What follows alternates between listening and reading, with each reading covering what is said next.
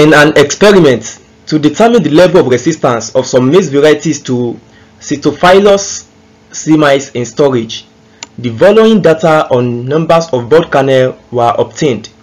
Compute an Anova table if F tabulated is 3.25 at 5% and 5.29 at 1%.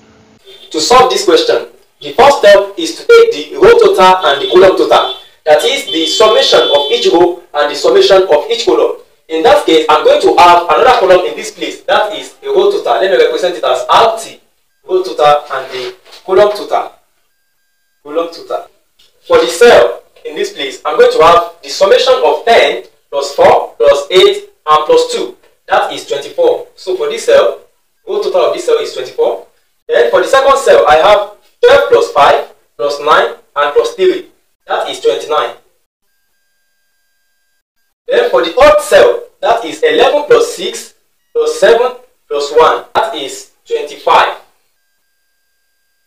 Then for the fourth cell, for the fourth row, I have 9 plus 4 plus 8 plus 2. That is 23. Then for the fifth cell, I have 12 plus 5 plus 9 plus 3. That is 29. So I have taken the row total. The next step is to take the columns total. For the first column, I'm going to have 10 plus 12 plus 11 plus 9 and plus 12. That is 54, 24, 41, and 11. So I have taken the row total and the column total. After getting the row total and the column total, the next step is to check whether the row total, that is, when I sum this element together and I sum this element together, maybe they are equal. Probably if they are not equal, then something is wrong with this calculation. So when I check, I got 130. So this is correct. When I check this, I got 130, and when I sum this up, I got 130. Now, the next step is to calculate the correction factor. The correction factor is given by this formula. That is summation x into bracket all squared all over n, where summation x is the sum of all the observation and n is the total numbers of observation that we have. And if you check in this place, we have already calculated the sum of all the observation that we have here. That is 130. And the total number of observation is 20, because we have 4 varieties will repeat themselves in 1, 2, 3, 4, 5. That is 4 times 5, that is 20. In that case, n is 20. So the correction factor can be calculated by just substituting this summation x, which is 130 squared, 120 squared, all over the numbers of observation, that is 20. So 130 squared is 130 squared, that is 16,900 all over 20. So the correction factor is equals to 16,900 divided by 20, that is 845. Therefore, the correction factor, let me put it here, the correction factor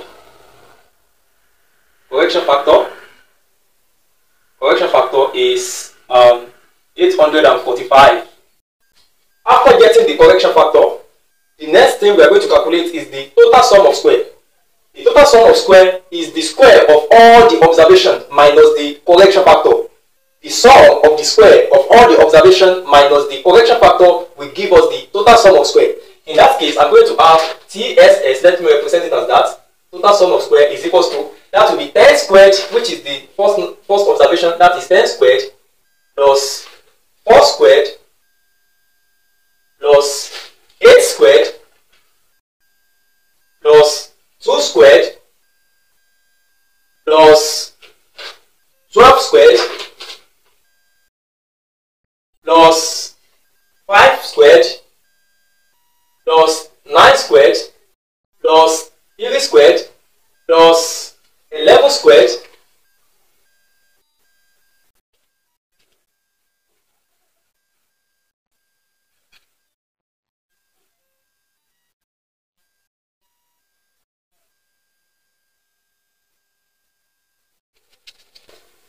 so when I saw the square of all the observation, I got total sum of squared is equals to 1074 minus, don't forget this minus, correction factor.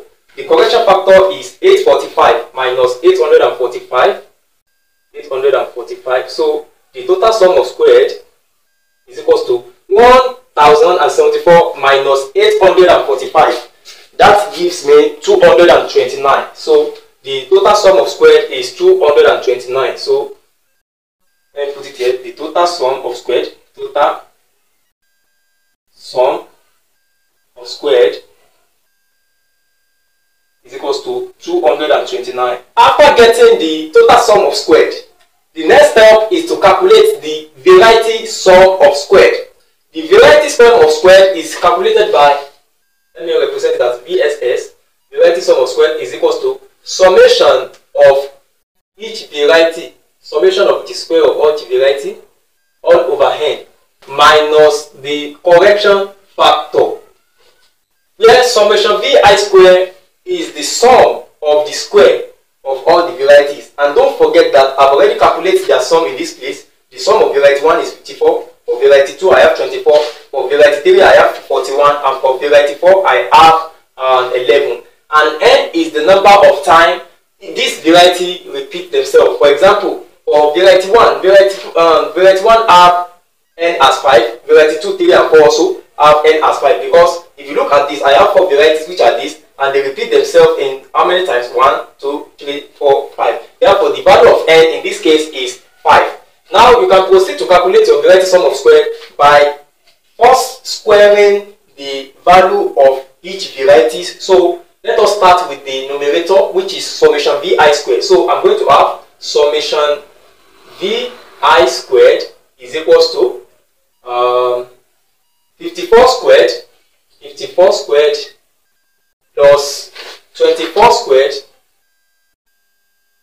plus 41 squared plus 11 squared. So 54 squared plus 24 squared plus 41 squared plus 11 squared. That gives me 5,294.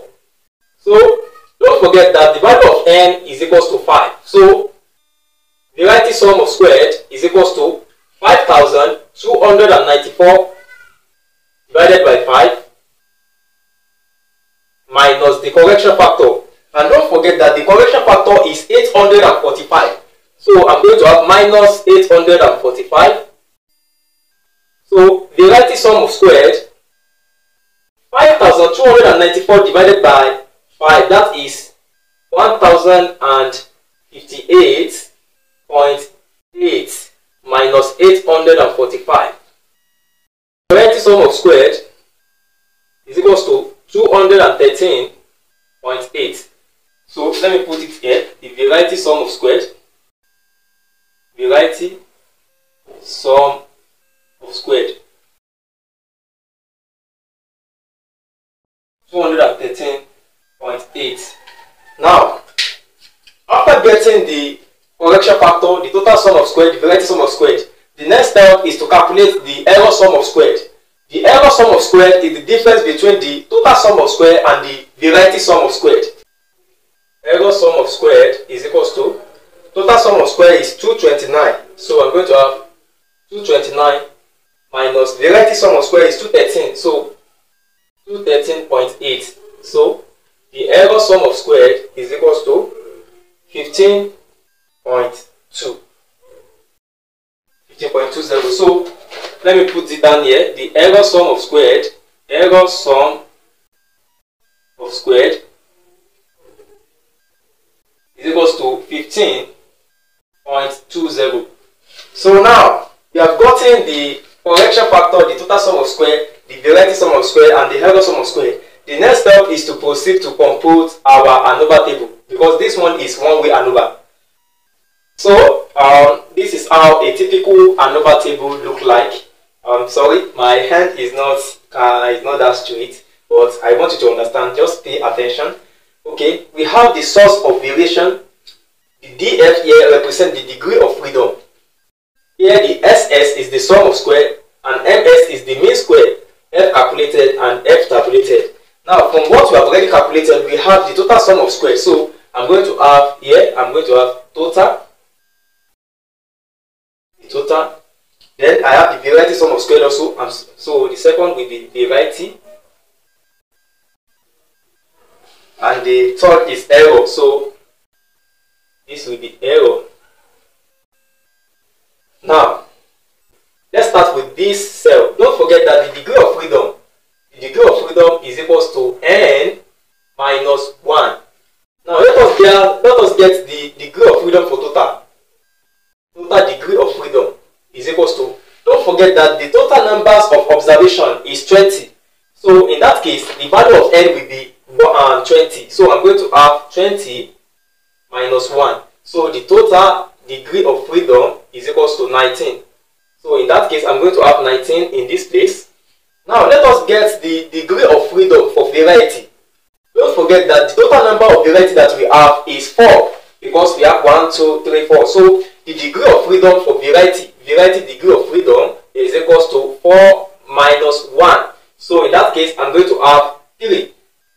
Now, how do we get the degree of freedom for error?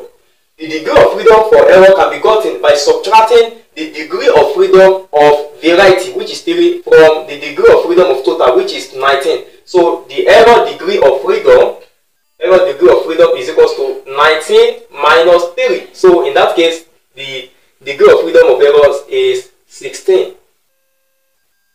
Now, after calculating the degree of freedom, let us proceed to fill the sum of squared. Don't forget that from our calculation, the total sum of squared is 229. So in that case, I'm going to have 229 in this place, and the variety sum of squared is 213.8. So 213.8, and the error sum of squared is 15.20. 15.20. Okay, we are filling the degree of freedom and the sum of squared. Now, how do we calculate the mean square? Mean square is given by this formula. That is, mean squared ms is equals to sum of squared all over the degree of freedom. So now I want to get the total mean square. The total mean square is the total sum of squared. So the total mean squared is equals to the total sum of squared. The total sum of squared is 229. So I'm going to have 229 all over the degree of freedom, which is 19, all over 19. So 229 divided by 19, that is 12.05. So let us proceed to get the variety mean square. The variety mean square, which is VMS, variety mean square is equals to variety sum of square, which is 213.8 divided by the variety degree of freedom, that is 3. So the variety mean square is 213.8 divided by 3, 71.26. So 71.26. So let us get the error sum of squared. The error mean square. The error mean square is given by the error sum of square, which is 15.20 divided by the error degree of freedom, which is 16. So 15.20 divided by 16, that is 15.20 divided by 16. We have 0.95. So the total sum of squared is 12.05. The variety, the total mean square is 12.05. The variety mean square is 71.26. And the error mean square is 0.95. Now let us calculate the F calculated, and in this question we are only interested in the F calculated for varieties. Therefore, we are going to calculate the only variety F calculated. So I'm going to have F calculated for variety is given by this formula, which is the variety mean squared all over the error mean squared. Don't forget that the variety mean squared is 71.26 all over the error mean square is 0.95 all over 0.95. So the F calculated for variety is 75.01. So the F calculated for variety is 75.01. Now, don't forget that from the question, they gave us that the F tabulated at 1% is, in the question they gave us that F tabulated at 1% is 5.25. So I'm going to put 5.25 in this place, 5.25, and F tabulated at 5% is 3.24. 3.24. Now, we have completed this Anova table. Now, we are told to comment on the level of resistance. If we want to comment on the level of resistance, we have to calculate the resistivity of each variety. This is done by taking the mean of each variety. So, the mean of variety 1, let's take the mean of variety 1. Mean of variety 1 is equals to, add all the variety 1 together, add all the observation of variety 1 together, which is 54, and divide it by the count of all, that is 1, 2, 3, 4, 5. So, I'm going to have 54 all over 5. The mean of variety 1 is 10.8. So, I'm going to have 10.8 in this place. So, let's calculate the mean of variety 2. The mean of variety 2, MV2, is equals to the sum of all the observation of variety 2, which is 24, all over 5. So, the mean of variety 2 is 4.8. 4.8. The mean of variety 3 is equals to 41 divided by 5. The mean of variety 3 is 8.2. The mean of variety 4 is equals to 11 divided by 5. That is 2.2. Now we have gotten the mean value of each variety. I want you to know the varieties that have the lowest mean value is more resistant to the insects. In that case, among these 4 varieties, it is only variety 4 that have the lowest mean value of 2.2. Therefore, variety 4 is more resistant to the insect than the other varieties. In that case, I'm going to circle variety 4. So the comment now is that among these variety 4 is more resistant than the other varieties. Thank you very much for watching the video. Please, I would like you to subscribe to my channel and click on the notification bell so that you are going to get updates when I drop